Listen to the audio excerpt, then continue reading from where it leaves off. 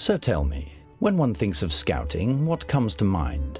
Boys, knots, bob-a-job, tents, woggles, something about dibs and dobs? Well, think again.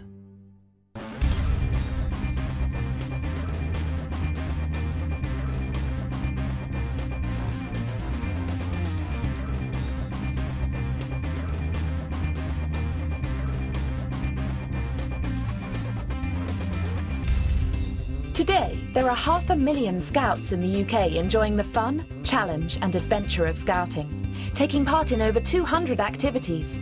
It's not just putting up tents anymore.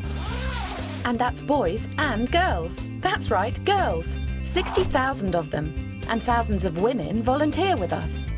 Scouting happens almost every night of the week in almost every community in the UK. Inner cities, tiny villages, large towns, small towns, any town, your neighbourhood. It's quite likely that you're no more than a mile from your nearest group. Scouts come from all sorts of cultures, faiths and backgrounds, all walks of life. Actually, you're probably sitting pretty near someone who's been a scout. Just look for the one with the glint in their eye. Scouts get a great start in life. Take this lot. You guessed it, they were all scouts.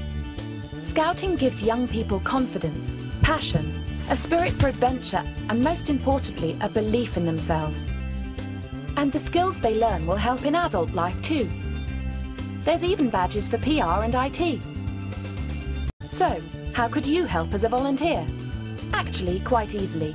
You don't just have to tie complex knots, and you won't have to wear shorts. Well, you can if you want. If you can ride a bike, play a guitar, play a sport. Maybe you have management skills to offer or could help behind the scenes. Even if you can only spare an hour a month, you'll make a great volunteer.